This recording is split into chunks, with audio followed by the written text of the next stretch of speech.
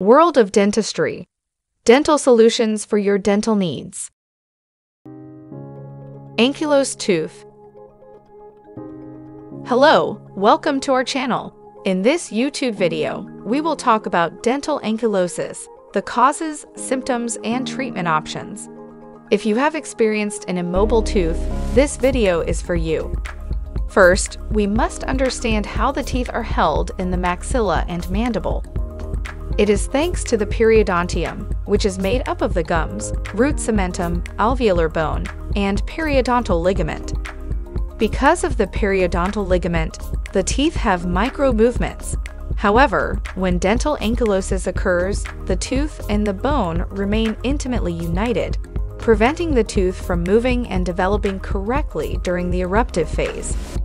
There are various causes of dental ankylosis, such as genetic factors, chronic habits like bruxism, inflammatory lesions or infections, dental trauma, early loss of deciduous teeth, metabolic bone abnormalities, orthodontic treatment, and excessive force during chewing. In children, during the dental replacement process, fusion between the cementum and the alveolar bone can develop in the reparative phase, which can lead to dental ankylosis. The main signs of dental ankylosis are infraoccluded teeth, immobile teeth, impacted deciduous teeth, dental crowding, and extruded teeth. Although this condition is asymptomatic, it is important to treat it early to preserve oral health and avoid future complications.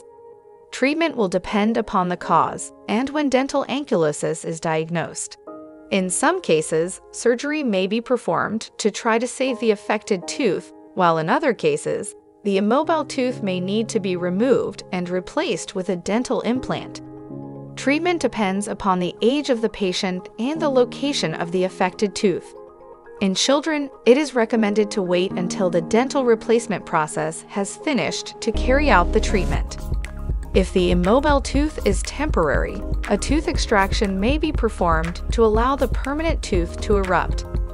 If the ossified tooth is permanent, orthodontic treatment may be performed to align the tooth and correct any occlusion problems present.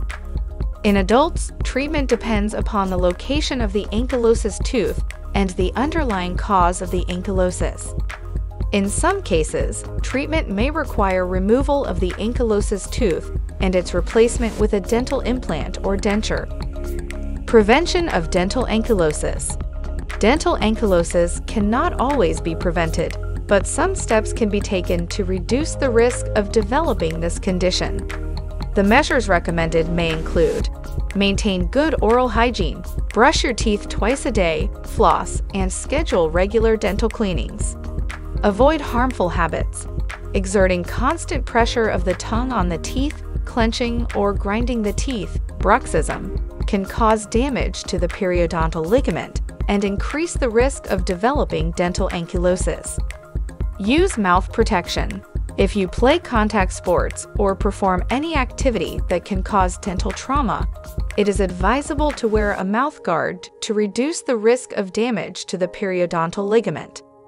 In summary, dental ankylosis is a condition in which the tooth is fused with the bone that supports it, which prevents the tooth from having mobility and developing correctly during its eruptive phase. It is important to know the causes and symptoms of this condition to treat it in time and avoid future complications. That's all for today. We hope this video has been useful to better understand today's topic. Don't forget to subscribe to our channel for more information.